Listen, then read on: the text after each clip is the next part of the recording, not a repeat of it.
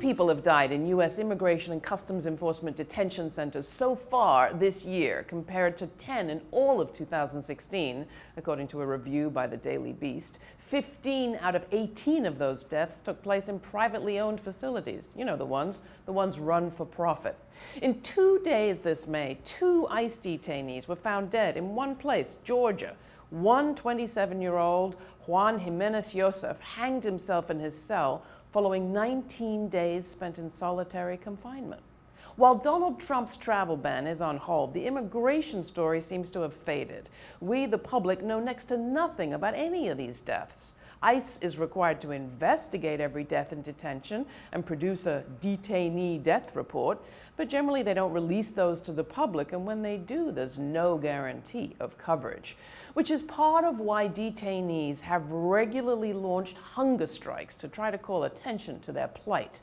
Earlier this summer, behind the razor wire fence ringing California's biggest detention center, about 30 women went on a 3-day hunger strike.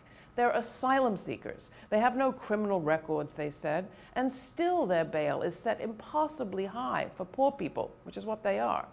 The hunger strikers issued demands that included reduced bail, political asylum, new uniforms, health care, and 24-hour access to clean water.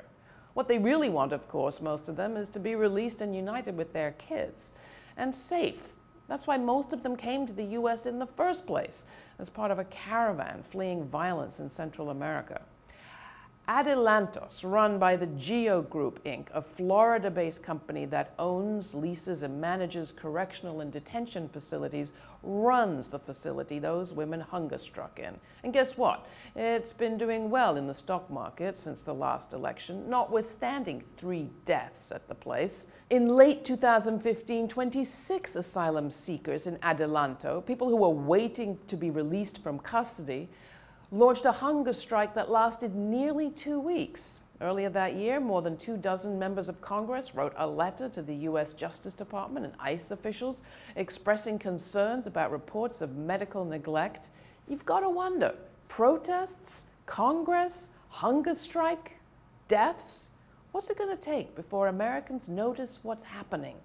Think detention camps can't happen here? They can. They do. And just what are we going to do about it?